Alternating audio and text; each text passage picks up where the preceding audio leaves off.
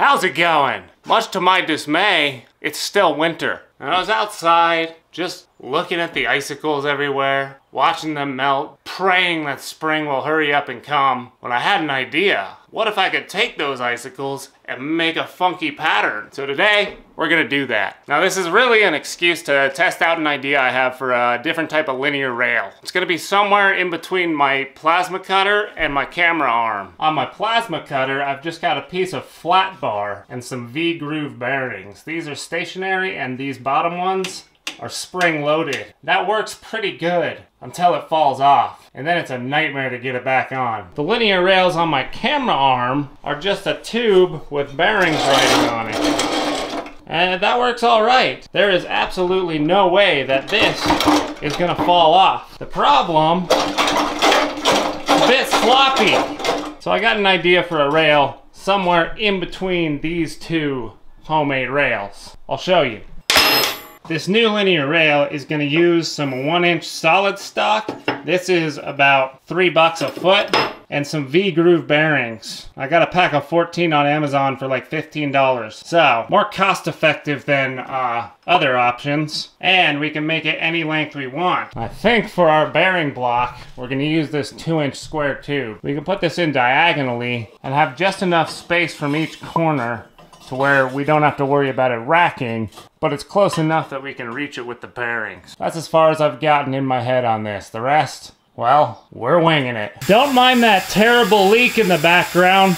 That's something I should fix, but I'm not fixing because I want to move this thing out into the shed. So, you know, sorry. But here's how I'm gonna cut the notches into my tube. I got this program that I can run. That gives us a little 2-inch rectangle. Then I can take my piece of square tube and just stick it in there. Then I can run the next program. Woo! It's hot, but I did some center spots where we can drill holes and cut notches that we can stick the bearings in. Now we just gotta do that on 3 sides of this, and then I can turn off this frickin' air compressor. Ta-da! So here's our part. I went ahead and drilled out all those center spots, and I've cut these on 3, not that one, 3 sides. So now we need some number 10 bolts sticking out of all these little holes. I've gone ahead and ground down the heads of some socket cap screws because of interference issues. And these just go in here, just like that. And I'll hold them in place with one little tack. Ah, look at that! I can film it after all! That's some James Cameron shit right there, man. So now, we've got a bit of a metal porcupine. Now we just gotta make the part that will hold the bearing. So here, we have a whole bunch of shafts. I'm really hoping a press fit will work here. Otherwise, we got a lot of machining to do. Let's give it a whack. Oh my, it bent. Maybe this is too heavy of a press fit. Try one more. We'll lube it up real good this time. See if that makes a difference. Nope. Dang, I guess we gotta try something else. Okay, I've taken this and I've stuck it in the drill and ground it down a bit. And now there's a bit of a taper on there. So, all right. Look at that! Oh, but it's chunky. Not easy to move. Wow, we're getting somewhere. I know I keep saying last try, but this time I've taken just a hair off on the lathe. Beautiful! See, we were just one hair too big, and it still spins good. Nice. I say nice. That means I have to machine every single one of these, which is what I was trying to avoid by press fitting. So, you know, it's okay. I'll be back with all these bearings installed. Next, I just have to grind a flat spot on both sides of this shaft. Like so. Then we can drill a hole in the flat spot of the shaft. Just like that. So now, all of these guys have holes drilled into the flat spots. These install on the tube like so. And all of these get a lock nut. So I've tightened the nuts on these top ones and kind of just eyeballed them into alignment.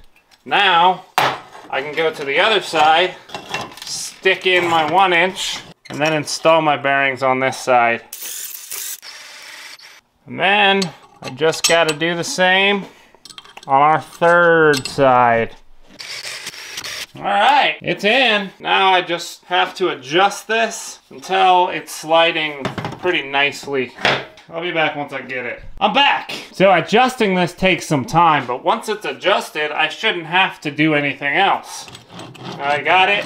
This all runs pretty dang smooth, and it's tight on there. Like, I can't wobble this. Let's install this on our large rail. Ta-da! And just like that, Lord! Well, hey, that little oopsie demonstrated that this thing ain't coming off. Ah, just like that, we've got a 12-foot long linear rail for less than $100. That's pretty good. Whee! Now, this thing is gonna be mounted on the roof, so we need a way to mount it. So here we have a piece of angle with some holes drilled in it. That goes right there. Same thing on the other side. To drive our carriage back and forth, a stepper motor that I left in the rain. Are you guys ready for the most half-ass belt tensioner you've ever seen? Number 10 screw, idler pulley. Another number 10 screw. Another number 10 screw. Drill 2 holes. Insert thingy, and put nuts on the back side. So now, we can tension the belt by tightening these nuts on the back. Simple. Now then, to fasten the belt to our gantry, got a couple little pieces of 1-inch flat bar with holes drilled in them. The holes are gonna get some 1/4-inch bolts. I'll weld those in place, and then weld them to the bottom of the gantry. These each get a plate and a wing nut. Then I can take my belt, stick it in there, tighten up the wing nut, pull it over this way, loop it around the motor, go all the way to the other side, stick it through our idler, and stick it into our other belt catcher thingy. And then we tension our belt up with our super simple, easy peasy belt tensioner system. Trademark. Actually, I think this is one of those things you don't want the trademark for. That's just embarrassing. And now, spin motor, gantry move. Easy peasy. We need this thing to be dripping water on the roof. So, I got some spaghetti. This is just drip irrigation stuff, and I've got a 2-gallon-per-hour emitter on the end, so we won't be wasting a ton of water doing this. Now, I also got pipe wrap and a heat cable. So, I'm gonna start on the end here and do heat cable with insulation over it all the way down this piece. Now, I need a piece that's long enough to reach across the entire thing, so maybe I should figure that out first. Take all our bits here and just wrap them up. I gotta do that all the way down this thing, so wish me luck. All right, got this thing all wrapped up. Now, the other end, wait a minute. The other end goes into a solenoid valve. This will also be heat taped and wrapped. Beautiful. Looks like just as good of a job as any plumber would have done. I'll continue to wrap this all the way down to the hose spigot. I'm not gonna do that quite yet. I wanna use the heat tape as efficiently as possible, and I won't know how to do that until I'm outside with it. So, last thing we gotta do is attach our little emitter to our gantry. The best I got for that, it'll do. Done. We're getting somewhere with this. Before taking this outside and mounting it, I want to get the electronics done. So, here's a cute little animation. Animation? I don't think so. That's a lot of work for this simple machine. I think you can imagine how the machine works, and I'll explain it to you in the next clip. The part that needs a little bit more explanation is the graphing function. I went full nerd on this and thought, wouldn't it be cool to be able to plug a function in and then the machine graphs it in Icicles? That's the kind of stuff that I think is cool, I guess. So let me show you that. In the code, we have this graph function here. And within that function is a function. This is a function to make a sine wave. The B sets the frequency, the A sets the amplitude, the plus A is just to translate the whole graph up so this spits out positive values. And then we multiply that by 1000 because we're dealing with microseconds here and return that number. In the loop, we set the direction, we move 6 inches, and then we turn on the relay, which turns on the solenoid valve for whatever amount of time that function spits out. So you can see each time we're feeding a different value for X in that function. And it just repeats this over and over again. So hopefully we'll be able to graph a sine wave using Icicles. It's cool, right? Yeah, I know I'm a big nerd. Everything seems to be working. When we first start it up, it goes to the home position, which is this little button that I stuck in a washer. And then, once it's homed, it moves 6 inches and then lets water out for an amount of time based on our function. Oh, and once it gets to the end, it unhomes itself and starts heading back to the home position. That way it's getting homed on every cycle so we won't get out of sync because of some kind of belt skips or whatever. But yeah, to the roof! Oh my. What a mess! Now you may be asking, how am I gonna keep this out of the weather?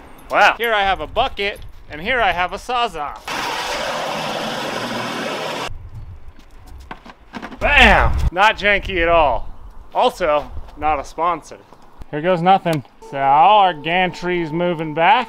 Moment of truth. Yeah!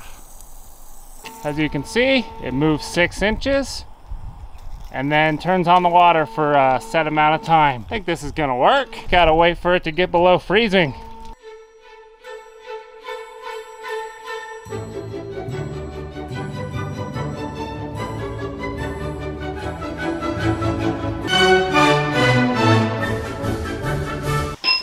Well, I come to you on this messy workbench to discuss a problem.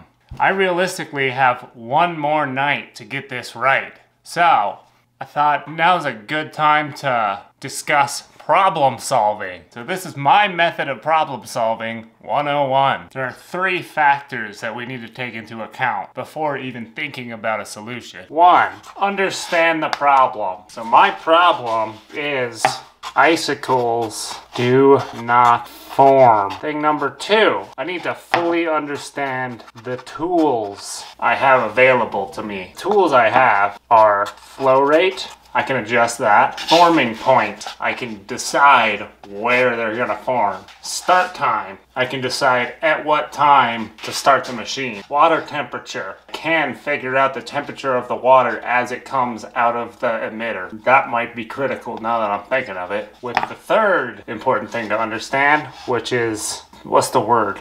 Limitations. Now the one glaring limitation is I can't control how cold it gets at night. Another thing worth taking into account here is time limitations. I can only do this at night. And this brings me to a new tool that I have, which is insomnia. Anyway, this is not the most comprehensive list I've ever made, but this is also not the biggest problem I've had to solve. So, this'll do. So next, you take all these parameters, then you stick all of these parameters into your head and let them stew throughout the day. Keeping them in mind while doing further research on the problem is helpful, but I find that my solutions come to me in random places. So just keep them in your head and something will fall out. Keep those parameters stewing in your head until you have a nice, delicious solution stew. If that stew doesn't work to fix the problem, you need to adjust your ingredients. I'll go back to the beginning and rethink my inputs and make sure I'm fully understanding each of them. This actually looks kind of delicious. I think I'm gonna pick the wood out and eat it. Waste not, want not. So, what's the solution I came to? Well, one of them was handed to me on a silver platter. tonight is gonna be significantly colder than the last 2 nights that I tried this, so hallelujah.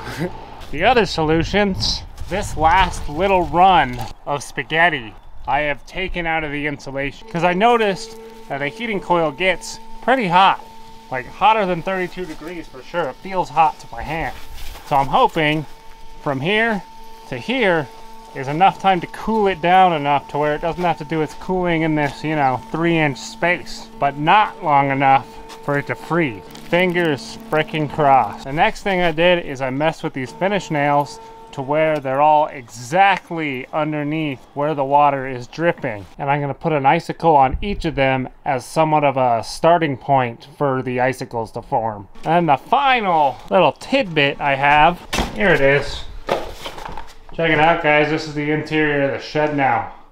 It's very little girl's room, huh? The last thing I got is this smart switch. If you guys didn't notice, I'm a bit of a nerd. So I have Home Assistant running on my server, which is a thing that you can use to make automations with smart devices. I'm gonna integrate this smart plug and then set an automation in Home Assistant to where when the temperature drops below freezing, this turns on. That's just redundancy. I'm also gonna stay up, but redundant systems are good systems. Without further ado though, let's do this thing.